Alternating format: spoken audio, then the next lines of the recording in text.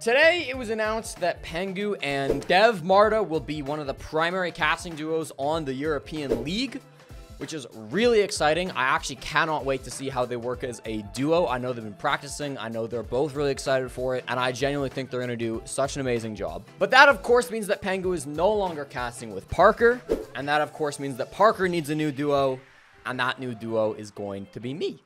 Not just for the stage, but for the foreseeable future. I will be leaving the desk and moving to a caster position, which is really exciting. It's something that I have been thinking about for a while, but I've decided to move on over, and I really think to kind of get the full picture, I want to tell a little bit about the story of my time on the desk, the 4 years that I spent on the desk, why I didn't want to move off the desk for a very long time, and why I wanted to stay on the desk, and then why I eventually decided that now is the proper time to switch up and to move over to casting. So right off the bat, I want to say that I think a lot of analysts in esports in general, not even just Siege, but I think there have been analysts in the past who have looked at the job of being an analyst and basically just seen it as a stepping stone to getting somewhere else. Whether that means getting onto the casting booth, moving on to other roles, moving on to other games, moving on to positions as players or as coaches. I think a lot of people have seen the analyst position not as a destination, not as the goal,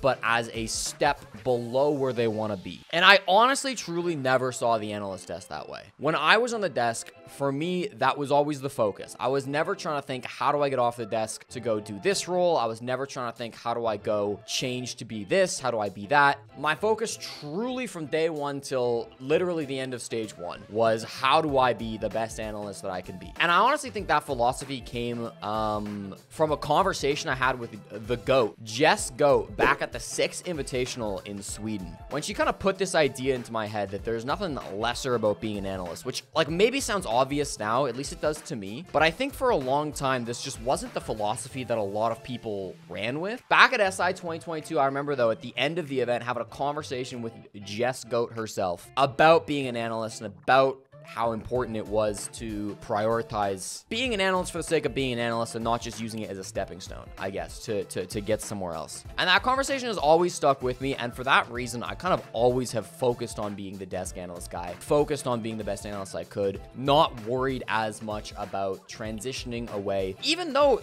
it would have been a natural transition. I mean, before I was an analyst, I was a caster. I started casting when I was 16 years old, and I only ever casted from 16 to 21. Obviously not professionally, but I casted Team Fortress 2 for like 3 years. I casted Rainbow Six Tier 2 for a couple of years. The only reason I even became an analyst in the first place was because that's where the spot was. When they were creating the North American League in 2020, there was a spot for the analyst desk. I believe that spot came when Emzo decided to leave the talent game. And so there was a spot on the desk. There were no spots on the caster booth, and Ubisoft reached out to me. They said, hey, do you want to come on the desk? And I said yes. And the reason I said yes to that was because it was never my goal to be a Rainbow Six caster. Never in my life was it my goal to be a Rainbow Six caster. I'm a very goal-oriented person. I like to see something that I could work towards, and I work towards that goal, and then I eventually hit it. That's how I've lived my life for years and years and years now. And back when I was grinding Tier 2, my goal was never cast the NAL. My goal was I want to work in esports full-time. I want my main source of income to come from esports. I love esports. I want to be doing esports full-time.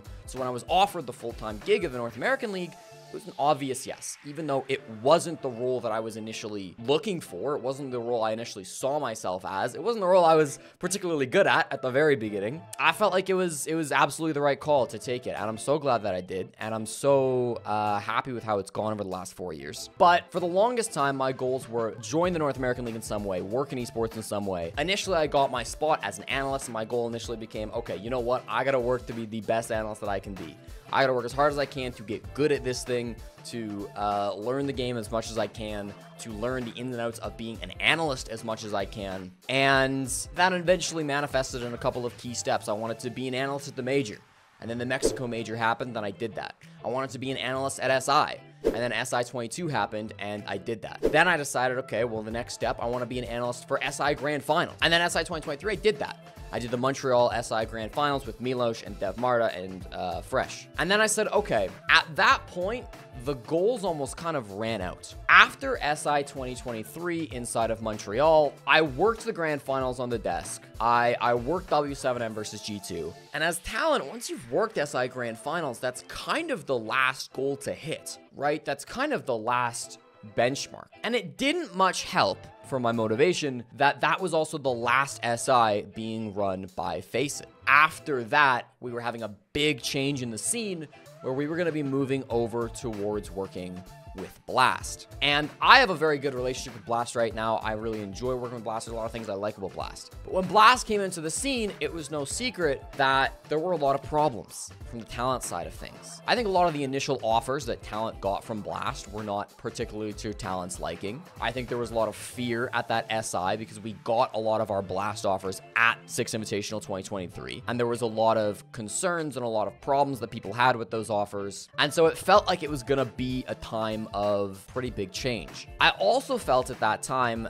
that I didn't really have as much room to grow. Like, there was not as many goals. Like, there was really no goal for me to hit after that. Sure, I could still become a better analyst. I was not perfect at that moment, and I think I knew that. But the combination of Blast coming in and me running out of goals to hit, running out of objectives to mark off my list, I think was the first time that my motivation really got hit as an analyst. I kind of lost the passion to be on the desk.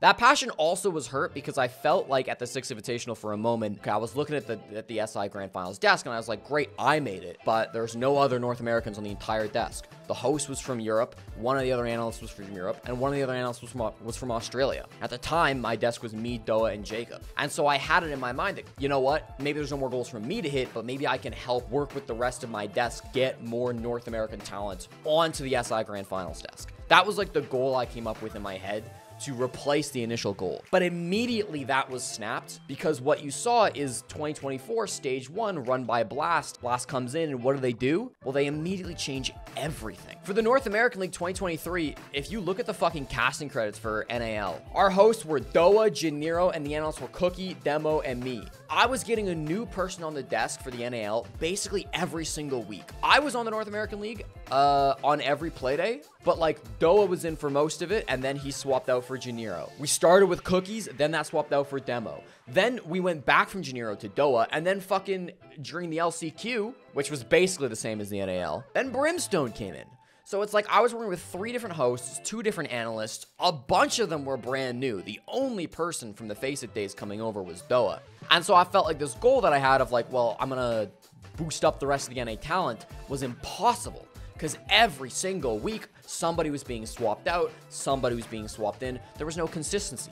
Meanwhile, in Europe, they had a desk of Milos, Fresh, and Fabian, who weren't on every single week, but they certainly had a lot more time together than the North American talent did, at least in terms of the desk. I think Europe proved that that was a formula that could work, and I think Europe was doing a really good job, and I was frustrated at that point that I still couldn't replicate that in North America, that I couldn't have that consistency in NA. And so for a long time, I think right at the start of stage 1 after SI, my motivation was quite low. But then 2 things happened that kind of switched that for me and allowed me to get my motivation back to be a desk analyst. The first thing that's happened was that Janiro came onto the North American League desk, and I got to talk to Janiro. I remember one conversation I had with her in the car. It was the whole group. It wasn't just me and her, but it was the whole group coming back from the studio one night after NAL. I remember she was talking about her goals being an esports host and how she wanted to be like the best host in all of esports and how she wanted to be all of these things and how she had all these aspirations. And that kind of made me remember what it was like to have motivation, if that makes sense. It made me think about, oh shit, you know what? It is kind of hype to be able to have goals, to be able to have wants, to be able to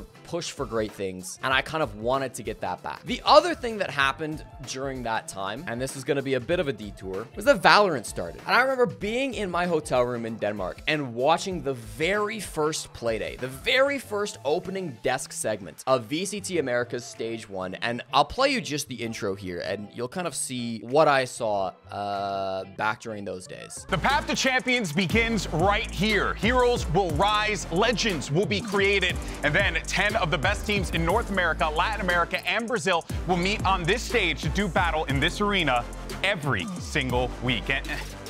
Guys, you know, I'm trying to get all like enthusiastic about this, create this like dramatic intro, and all I see in Twitch chat is, where's Tarek? Where's little bro? Is Tarek asleep? You know what? Let's just get this out of the way right now. Bring him in! Yeah. Yeah, that's right. There's your Tarek now. Here he is. Go ahead, wave to the camera, Tarek. So this is how they started the show, and this desk analyst segment ends up being about half an hour long, I believe. And I watched this desk analyst segment in its entirety. I remember after watching this segment, sitting down and thinking to myself, holy shit, that segment was better than every Rainbow Six desk segment that's ever been done. By far. And it kind of clicked in me that, you know what, I may have hit the peak of like Rainbow Six analyst. I may have worked the Six Invitational Grand Finals, but there's so much work to be done. There are so many more heights that could be hit, and if I just look outside the Rainbow Six sphere, there's so much cool shit that other people are doing that we could reach towards. And I think that Valorant broadcast has a lot of resources that Rainbow Six doesn't have, has never had, and maybe never will have. But I still thought that there was room for the analyst desk and Siege to grow. And obviously they had a bit of a goofy intro, but they honestly hit like a lot of really in-depth and interesting attention-grabbing notes in that segment that I really wanted to replicate. And I think the three that did this intro desk, Mimi, Bren, and Golden Boy, three of the best esports talent in the world, did a fantastic job and really sparked my motivation more than anything to try to elevate the desk and get back to being a top-tier analyst. Well,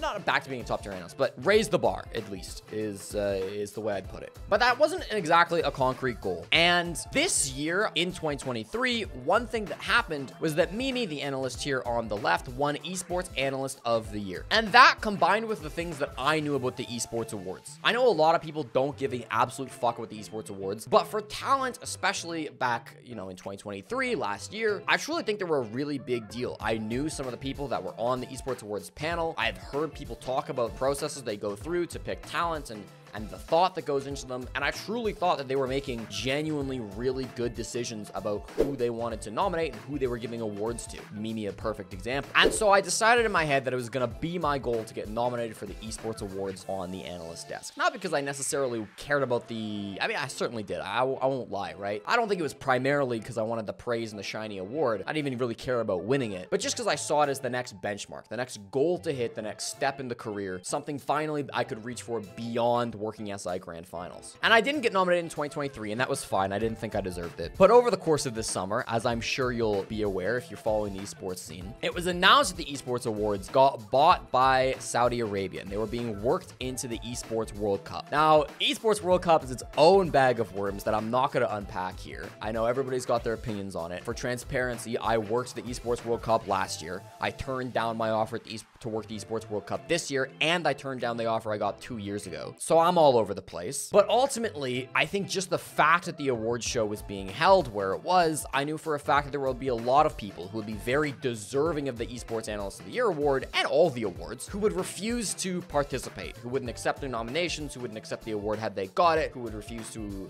acknowledge the awards in any way, shape, or form. And you saw that in the initial announcement when the Esports Awards were announced. Parker famously dropped out of the esports panel. A lot of former winners said, fuck this, you know, we don't want our awards anymore. And that kind of crushed the idea that this could still be like a goalpost for me. This could still be something to shoot for in the world of being an esports analyst. Because now, even if I was willing to look past the Saudi stuff, even if I wanted to do that, the fact that I knew there were some top people who wouldn't be able to look past that stuff kind of made the award show meaningless. The second you inject politics into it, the entire power of the award show, the whole point of the awards being what they were, kind of became irrelevant. And so on the day they announced that Saudi was buying the award show, I kind of realized that I no longer had any goals of being an esports analyst. And the motivation, I think, at that point left to the point where it didn't really come back. Now, thankfully, that motivation left before I even did another gig on the desk. The announcement came in the summer off season after the Manchester Major. And so, you know, it went that way that I kind of didn't have a goal anymore for the analyst desk. And I looked at my options. I said, you know what? I've been really enjoying streaming. I really enjoy my community. I really enjoy my chat. I'm gonna set my new goal to hit Twitch partner. I'm gonna start focusing on content goals rather than esports goals. I was not at this point planning to leave the desk in any way, shape, or form. I was still in my head gonna show up, do the analyst desk, do the best that I could, but was I gonna be thinking about improving on the desk every single day? Was I gonna be thinking about other top desk talent and how I could emulate and improve to be better than them? Probably not. I was gonna show up to work, do my best, and put most of my thought and energy into pushing content goals and trying to be the best streamer, TikToker, and YouTuber sure that I could. Now, I do have to rewind the clock a little bit. I have to go back to the NAL days. There was a day in the NAL 2022 where Pengu was sick, or he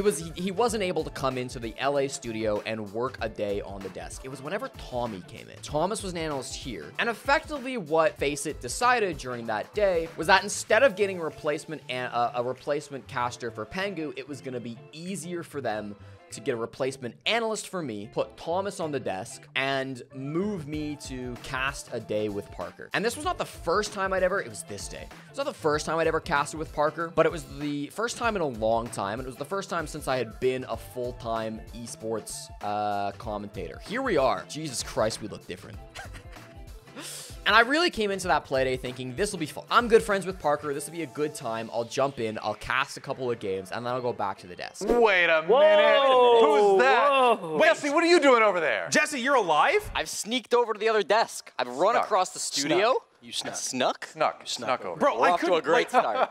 But I think as this playday went on, we were really I was really surprised with how well the cast went. I think the cast went really, really well. I had a lot of fun with it. Parker had a lot of fun with that cast. Face It really liked the cast. Ubisoft really liked the cast. And the viewers really liked the cast. Basically, on all fronts, the response to this casting was very positive. And it was by no means an immediate, you know what, we're all going to switch gears. Parker and I are colluding to cast together ASAP. But after these two playdays that Parker and I casted together, we did have a conversation that was like, you know what, at some point in the future, maybe if we ever move on from Rainbow Six Siege, maybe, you know, if things turn out that way, we could one day be a duo. That was the first time that conversation really came up, all the way back in like fucking July 2022. So the seed was planted at that point. But at that point, I was still very motivated to be an analyst desk. Parker and Pengu were still a bit of a new duo who wanted to keep working together and who had a lot of goals to keep achieving as a duo. Pengu was living in North America. Pengu has talked a lot on Twitter about his reasons for switching up this stage. But at the time, Pengu was living in North America. He was living in Las Vegas, so there was no real time zone issues for him to work the North American League. So it didn't make sense at the time to switch up. And then throughout the years since